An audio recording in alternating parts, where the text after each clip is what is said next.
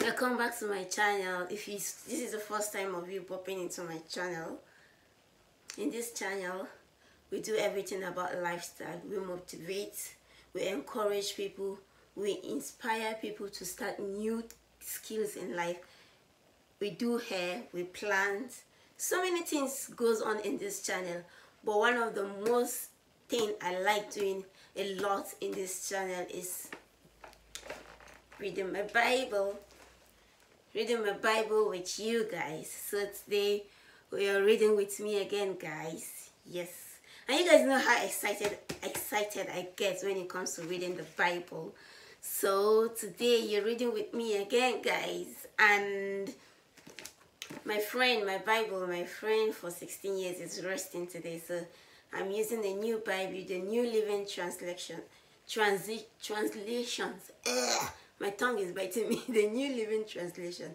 I found it very interesting and easy to read. So even though I'm in love with the other Bible, but I like this one too. I got this Bible last year, so I'm going to be using this today for our reading. And we're going to be going to the book of Proverbs. The book of Proverbs. You know, the kind of Proverb is known as a book of wisdom. It's the book of wisdom. Most of the things there is something that guides and directs you in your issue of life. As a young lady growing up, I always want to be this woman of the book of Proverbs 31. Yes, guys. The woman in the book of Proverbs 31. The woman of a noble character. Who is this woman of a noble character? Right from when I was young, as a young lady growing up, wishing and planning for my future home, I always use this book of Proverbs 31 to pray that I want to be like this woman of a noble character. I want to be like her. I still pray the prayer up to today, even after getting married. I still use this book to pray up to today, just because I want to be like this woman of a noble character. I want to be like her. I don't just want to be another woman in the world. I want to be a woman of exceptional character, a woman of a noble character, a woman that her husband will stand in the field and be proud of her, a woman that her children will rise up and call her blessed. That's the kind of a woman I want to be. I don't want to be a woman that is known for a troublemaker, or a woman that is just there blabbing or full of obsession of worldly things, or so on and so on and so forth. So I always use this proverb to pray and ask God that I want to be this woman of Proverbs 31. So guys, that's why I bring it to you guys today. I know this video will be channeling more on women, but it's something that men can listen to as well. Try to bring up their daughters in the right way, or encourage their sisters to read the book and try to imitate this woman of Proverbs 31. So without further ado, let's step into the Bible and read and get to know what the Bible is telling us about this woman of a noble character. Let's see what the Bible is telling us about her. So guys, today we're reading Proverbs 31. And the heading on top of it says, a wife of a noble character. So the title of this video, the title of this talk, the title of this conversation is a woman of a noble character. Verse 10, I'm starting Proverbs 31, verse 10. Who can find a virtuous and a capable wife? She is more precious than rubies. Guys, just pause there. Say, who can find this virtuous and capable wife? She is more precious than ruby. Anytime I read this scripture, I always look at, imagine I am this woman that is more precious than ruby.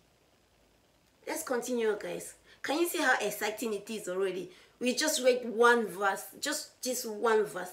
We can spend the next 2 hours debating on it, but we don't have that long. I'm going to cut this video into 2 parts so that it won't be too long. So at this part, we're going to read 1 to 10. so that I can retain you guys' attention. Verse 2 says, her husband can trust her and she will greatly enrich his life. As a wife, can your husband trust you? Are you greatly enriching his life? It's a food for thought, guys. As I'm talking to you guys, I'm talking to myself as well. I'm talking to myself as well. This is a question I pose back to myself. I'm not just saying this because I have my own put together. I'm this perfect wife or a perfect woman. No. I'm a working in progress. So I'm trying to encourage us women. I'm encouraging you and I'm encouraging myself as well. I ask myself as well. Verse 12 says, she bring him good, not harm, all the days of her life. Oh, Father Lord, I want to bring good to my husband all the days of his life, not harm. I don't want to be a troublesome woman to my husband. I pray this all the time. That's the way I read the Bible. Well, as I read it, I use it to pray. I use it to meditate and question my own character as I go along. Verse 13 says, she find wool and wax bodily spring. She is like a merchandise ship bringing her food from afar. Can you see this woman? The Bible is referring to her like a merchandise ship, and she brings her food from afar. Who is this woman? Verse 15 says, she gets up before dawn to prepare breakfast for her household and plan the day's work for her servant girls. Did you hear that? She wakes up before dawn. She doesn't sleep all the days or wake up late. Before dawn, she wakes up and make breakfast for her house. Make breakfast for her husband, her kids, her partner, and her maids. I know it's in Nigeria, in Africa, you have maids or you have PA, you have people serving you. But here in Europe, unfortunately for us women here in Europe, we have to wake up and do everything by ourselves. But the Bible is telling us here, this woman, she gets up in the morning, make breakfast, not just for her husband or for her children, even for the servants that serve her. She wakes up, make breakfast, get everything ready before they wake up. Before they wake up, and prepare the day's work for them. So she plans ahead of time. Wow. Verse 16 says, she goes to the spring field and buys it. With her earnings, she plants a vineyard. So this woman, after all these things the Bible is saying she's doing at the top, at verse 15 and 14, she still works.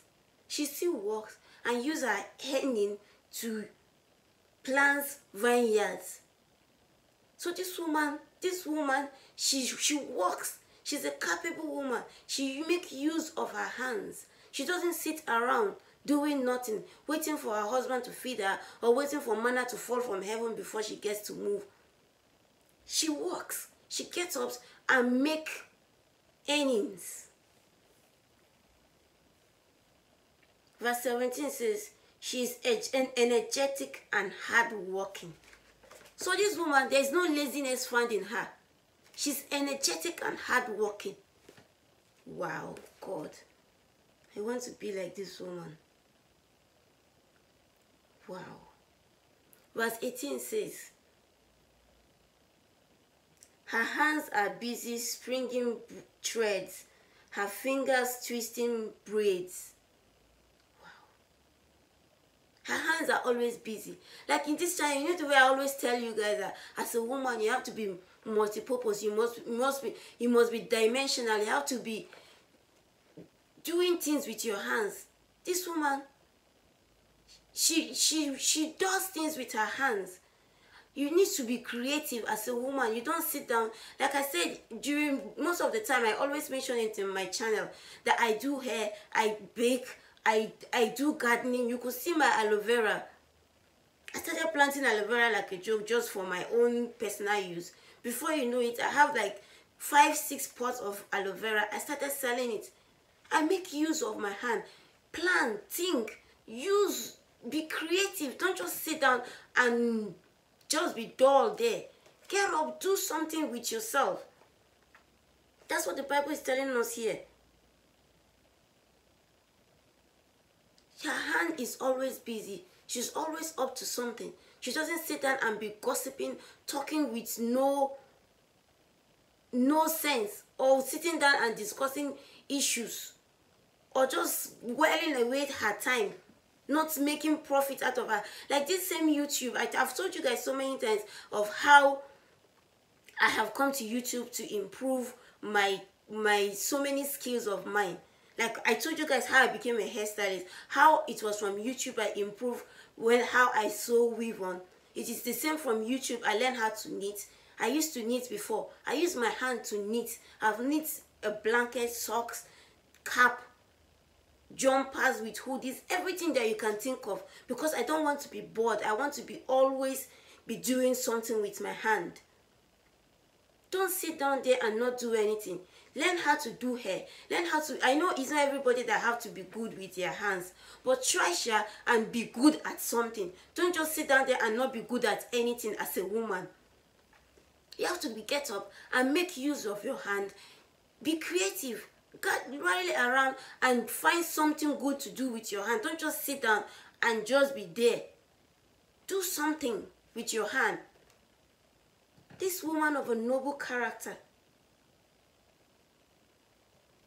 Verse 20 says, she extended a helping hand to the poor and opened her arms to the needy. Did you hear that?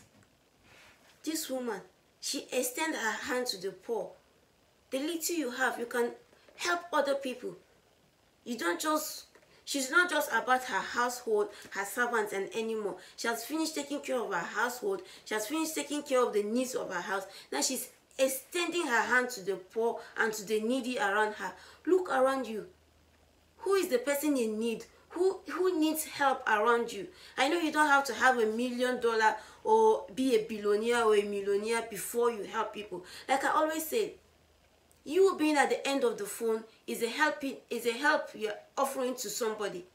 Knowing that, oh, this person, if I'm in need of someone to talk to, if I need somebody to encourage me, I know I can call on this person to talk to. I can call on this person and they find solution. If I need help, I can call on this person, even if it's not financially, if it's just to help me pick something, or if it's just to help me do something. Can somebody rely on you that, oh, I can call on this lady and she's able to help me as a lady? If it's not financially, can you support somebody morally? Can you encourage somebody? If you see somebody doing something, do you encourage them and say, go on girl, you're able to do it. Keep going, keep pushing until you reach your goals. Do you see that? There's so many ways you can lend a helping hand. It doesn't have to be financially. It doesn't have to be educational. It doesn't have to be through book or through any. There's so many ways you can lend a helping hand to someone. Did you see that? She extended her hand to the poor and open arms to the needy. Are you open? Can somebody approach you and talk to you? So guys, I'm going to stop here so that I won't keep the video long. We're reading till 31, so I'm going to continue from 21 to 31 in the next video. Stay tuned. I hope you guys are blessed. And I hope this encourages you guys. This is the Bible I'm reading. Open your Bible. Look back on your life. Is there anything you need to improve on? Like I said, as I'm talking to you, I'm talking to myself as well. Because I need to watch this video again and review myself.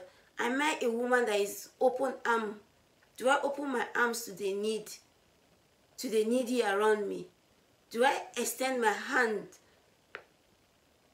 Did I extend my hand to the poor around me? Can my husband trust me? Those are the questions